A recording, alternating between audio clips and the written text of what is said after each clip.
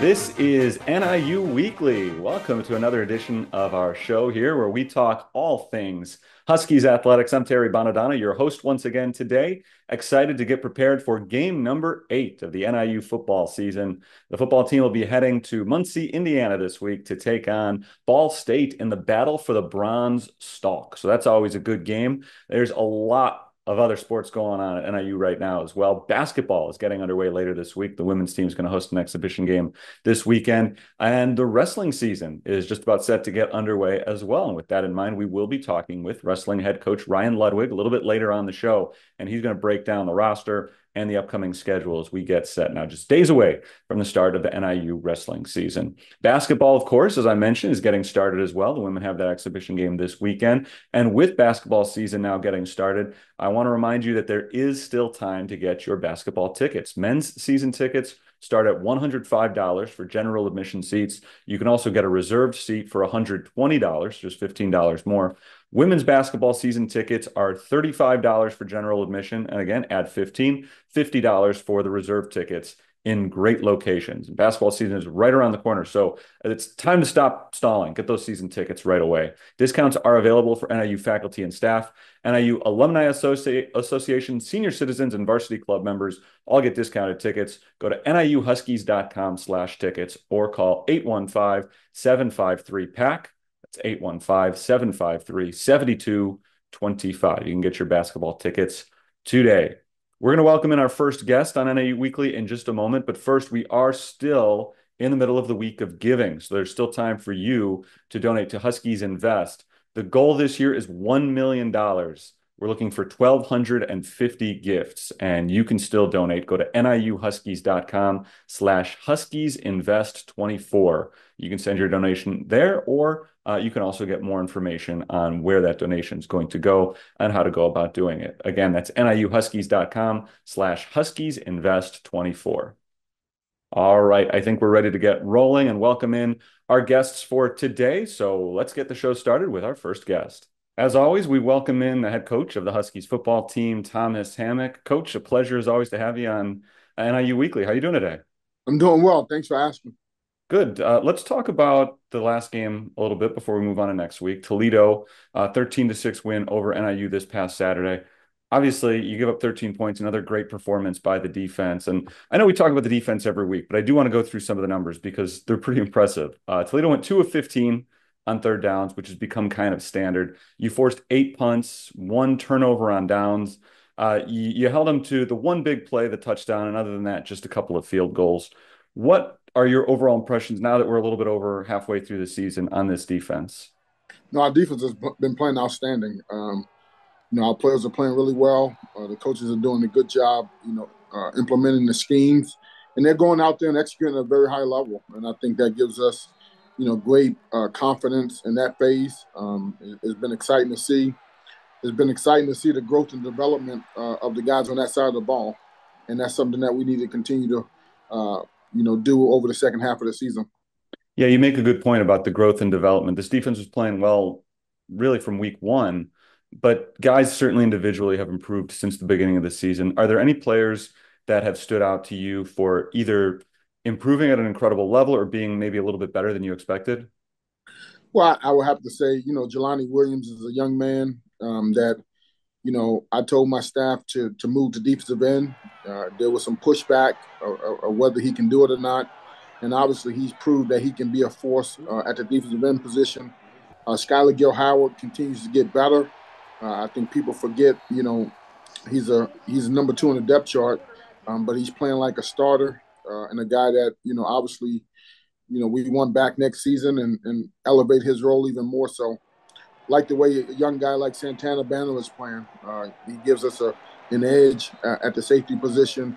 And I think our corners are playing extremely well. So our whole defense is playing well, but if you wanted me to single out a couple guys that are probably playing, better than we anticipated, those group of guys will be in that conversation with Nabe Sanders as well. I think in the age of the transfer portal, it's sometimes a little bit more difficult to get a team to buy in.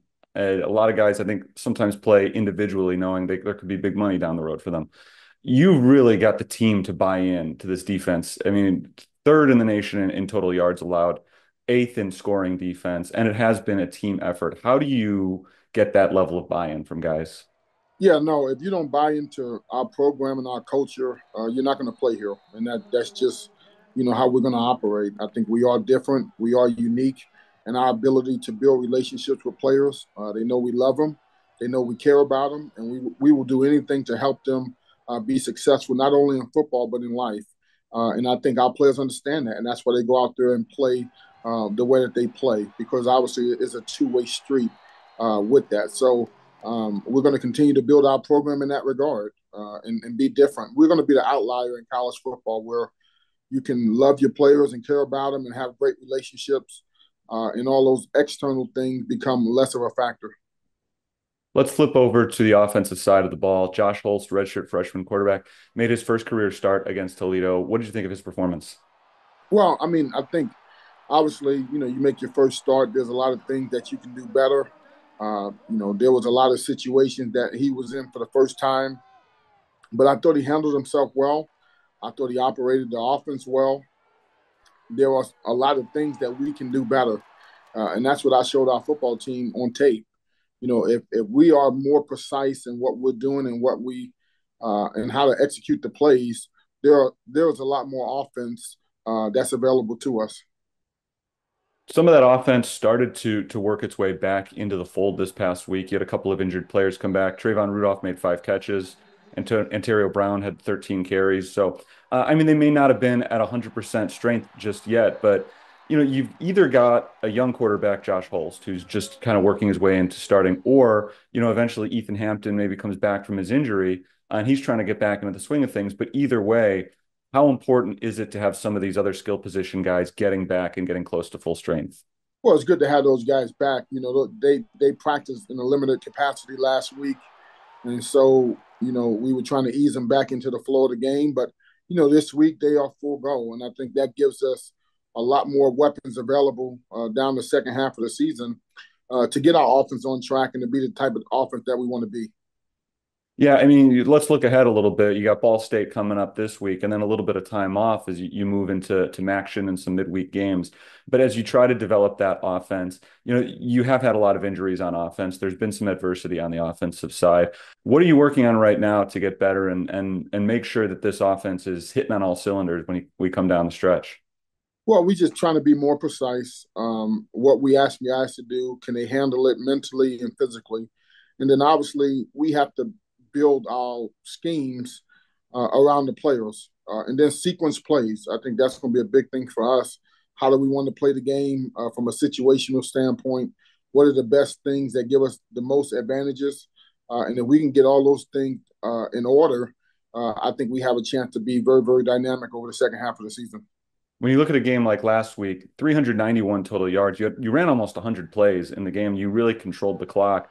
You just weren't really able to get into the red zone, and you weren't able to get in the end zone in that game. But obviously, some of those numbers I just mentioned, there are some positives to take away.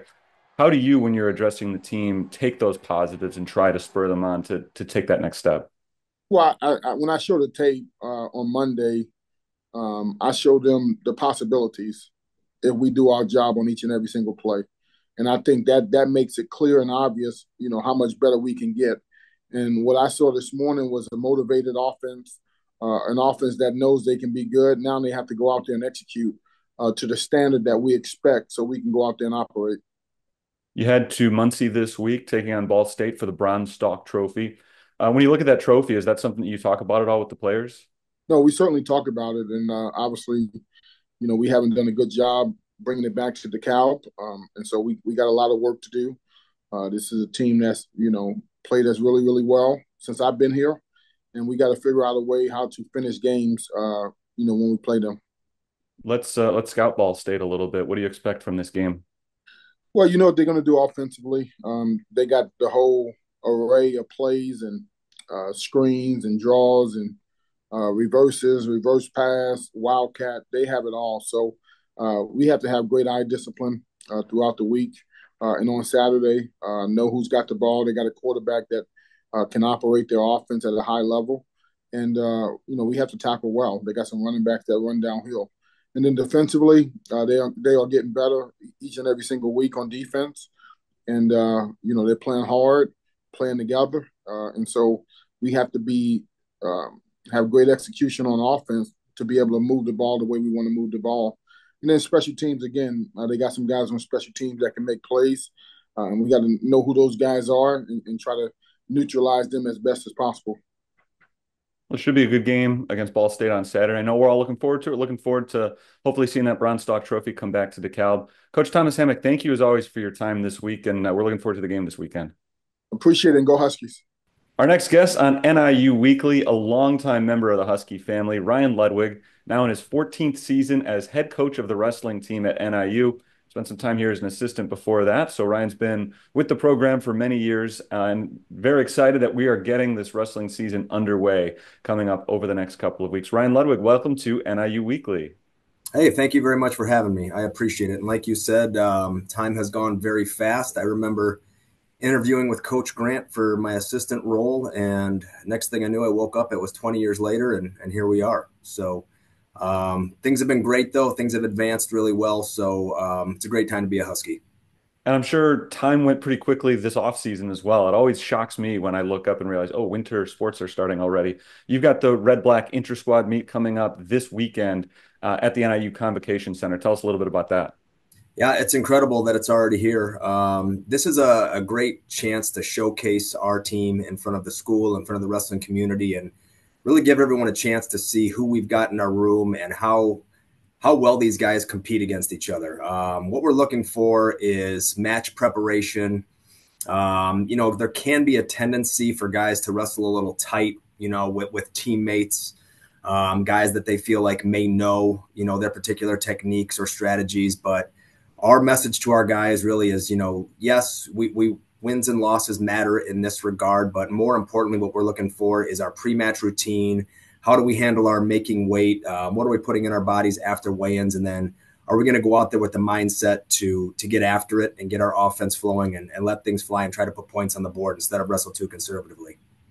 And for fans, this is a big event on Friday night as well, because you're not wrestling at home during your regular season for almost a month, not until late November. And you don't have a ton of home matches this year. So this is a big opportunity for the fans to come out and see the 2024-25 Huskies wrestling team. Yeah, that's correct. So this is one of 4 chances to see us compete at home, and it is against each other. But the nice thing is you can see twice the Huskies wrestle, in this event. But it seems to be lopsided. So every other year we're home duel heavy, and then the other year we're a little bit more away. But I think Friday night, actually tomorrow, we wrestle the prelims in the room. So really it's a cool deal because all the young guys, we've got 11 freshmen, all very talented, very motivated young men. And then we've got 5 transfers as well. So a lot of different flavor, a lot of different variety of techniques and abilities in the room. So it's going to be great to see how they all match up in the prelims and ultimately who our 2 guys are that surface for that finals event on Friday evening. You're coming off of a very successful season last year. You won a MAC West championship, undefeated at home last year. How do you carry that success over from year to year? Yeah, that was incredible. We celebrated that. We actually culminated that with giving some commemorative watches to our team at our fundraising event a few weeks ago. So that was an incredible year. The guys really came together as a dual meet squad and had a lot of success. So that being said, actually, I took down a lot of the material from right outside the locker room just yesterday and said, guys, it's time for new material, So while that's nice and we celebrate that and the guys laid a great foundation moving forward with expectations and the way we do things, a year older doesn't necessarily mean a year better. So we have to earn it every day. And ultimately what we're trying to do, and it's a bit of cliche, but I don't think it's I don't think it could get any more true than the fact that you just need to be better today than you were yesterday. So we're getting in better shape. We're getting better at wrestling. Our mat strategy is getting better every day. And that's ultimately our goal so that we can prepare to do our best at the Michigan State Open on November 9th. Yeah, and there's a lot of guys in that locker room right now who weren't even here last year. You already mentioned 11 freshmen, 5 transfers. Before we talk about that, though, you do have some big returning wrestlers from a year ago as well. Who are some of the guys we should be looking out for this year who are back from a season ago? Yeah, some guys to watch. Outside of a ton of new talent and things like that, I'll just go through the weight classes here. So at 125, has been our steadfast leader and captain, Blake West. So he's a returning NCAA qualifier and MAC runner-up. He's had a lot of success over the years. He's a leader in academics and in character on the team. So we're expecting, a lot of action from him. He's had a great preseason. He really never put it down in the spring and in the summertime. He's put in a lot of hours. So Blake's going to kind of lead the way at 125. At 133, I think it's an exciting competition here with returner Lucian Brink, who's had a really strong campaign. This is his senior year.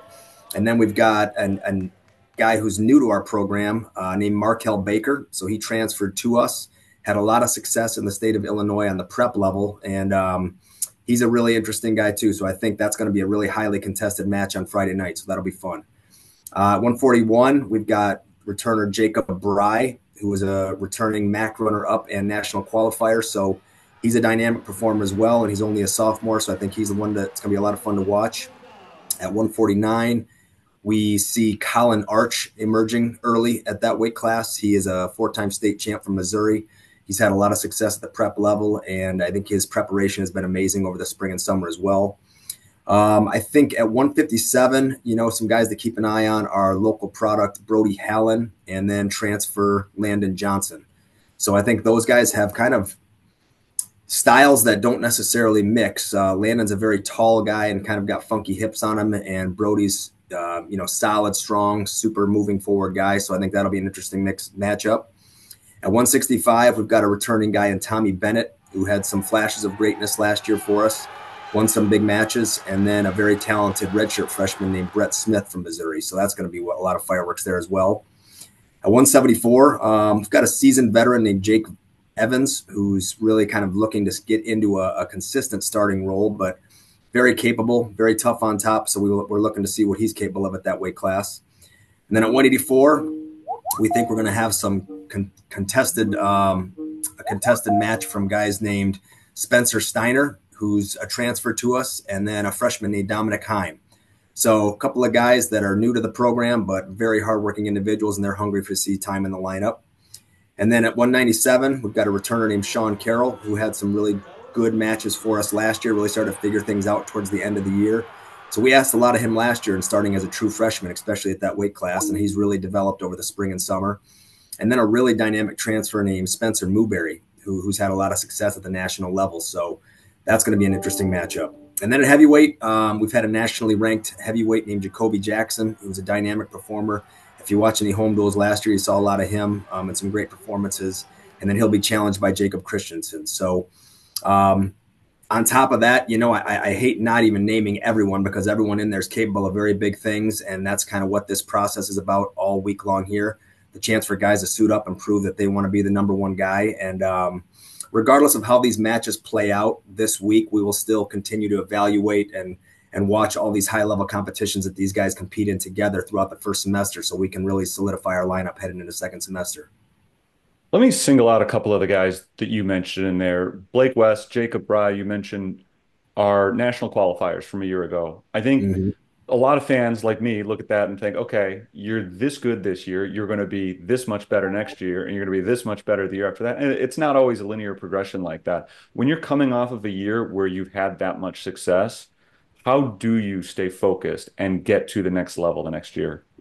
I think the great thing about getting to the national tournament is now you have that experience, right? You've tasted what it's like to be there. You see the level of competition that it takes to get on the stand at the national tournament. You see the razor fine margins that separate the national champion from the guy that's the round of 12 and just left off the podium. So everyone at that tournament is incredibly, incredibly skilled and hardworking and dedicated. So I think what it really does is just kind of wet your whistle and motivate you even more to have that solid spring and that solid summer, to put that extra work in to take yourself to the next level. And with people coming off red shirts that are coming into this year, I mean, the landscape is ever changing, guys bumping up weight classes. So it's always brand new every year. But I can tell you one thing's for sure. Those guys have put in the time and the effort to make those advances. But now we got to put it out there, and really just continue to train so that we can put our best out there on competition day.